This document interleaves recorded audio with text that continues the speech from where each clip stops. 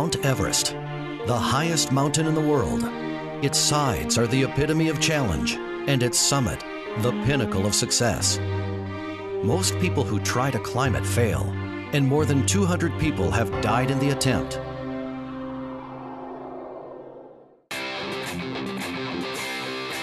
I don't think these guys are eating or resting. They just keep moving. Over here on the left-hand side of the screen is Jake Norton. He's looking up towards the summit, and he's going at quite a good pace. More shots coming from very close to the top of the world as they approach this summit and this crested ridge. They are really, literally up in the sky. It's been a true feat of mountaineering. A professional climber, guide, and photographer, Jake Norton understands challenges. He is one of only a few people to reach the summit of Everest twice, and by age 30, he had spent more than a year of his life on the mountain. I specialize from a climbing standpoint in helping people reach the summits of their dreams, and up on the platform as a speaker, I also help do that by using my stories from the high mountains to inspire people to climb the Everest in their lives. From finding the 75-year-old remains of British pioneer climber George Mallory on Mount Everest. What you got, Jake? This is George Mallory. Oh my God. To rescuing dying climbers on 3 out of 5 expeditions, Jake has a wide range of experience in one of the world's most inhospitable places.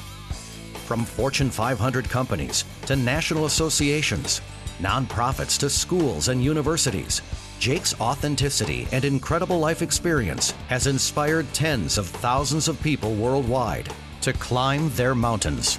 My life philosophy is really twofold. One is to find ever greater, ever loftier summits and Everests to pursue in our lives, and the other is to make sure that we recognize the opportunities we've had and try and give back and make sure that at least one life has breathed easier because we have lived.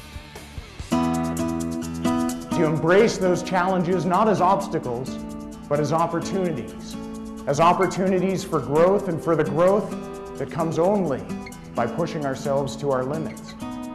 Jake Norton certainly can smell the summit. We talked to Jake before he started out from Camp 4. He wasn't really sure he had the strength to make this climb, and he has been out in front almost the whole way. To me, the Everests in our lives are really the essential fuel which push us onward past obstacles, over crevasses and challenges on the paths to our mountains. Because it's only by pitting ourselves against a seemingly inconquerable foe in our lives that we realize just how high we can climb, just how much we can accomplish, what lofty summits and goals we can attain. Using his photographs, video, and personal stories, Jake takes audiences on a multimedia adventure of the mind and spirit, which inspires people to identify and climb their personal and professional summits. How many of you feel like you've already climbed somewhat of an Everest, and yet you still have a lot of mountain in front of you left to climb? Candid and honest, Jake shares his real-life challenges, fears, successes, and failures in the mountains. I was on my first Everest expedition, and I'm there staring up at 12,000 vertical feet of mountain rising above me.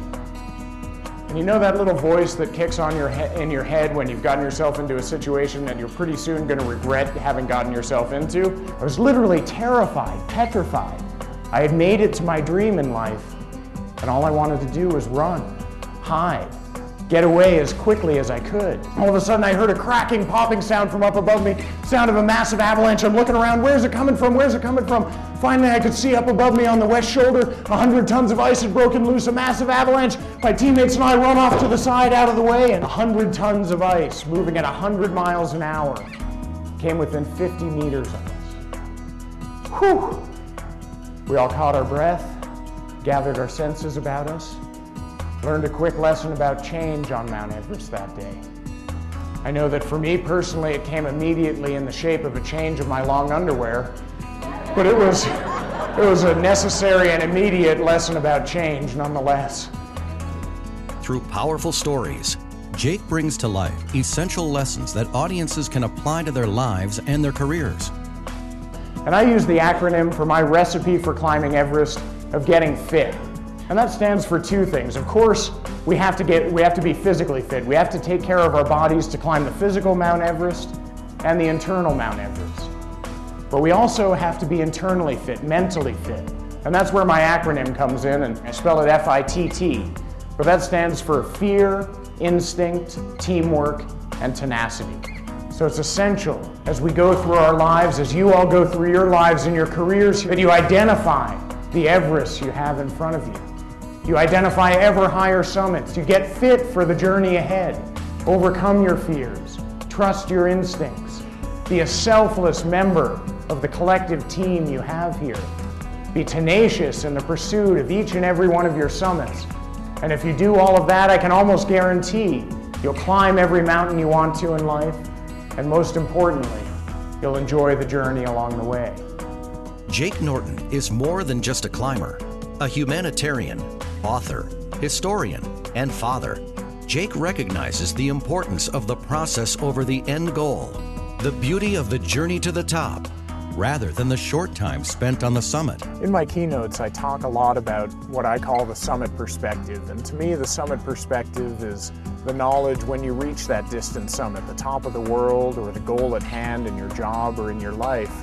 You look back on the journey behind you and you realize that the summit was truly, to use the cliche, just one small part of a much greater journey. To book Jake Norton for your next meeting or event, and to inspire your audience to reach their summits, please contact the person who provided you with this video.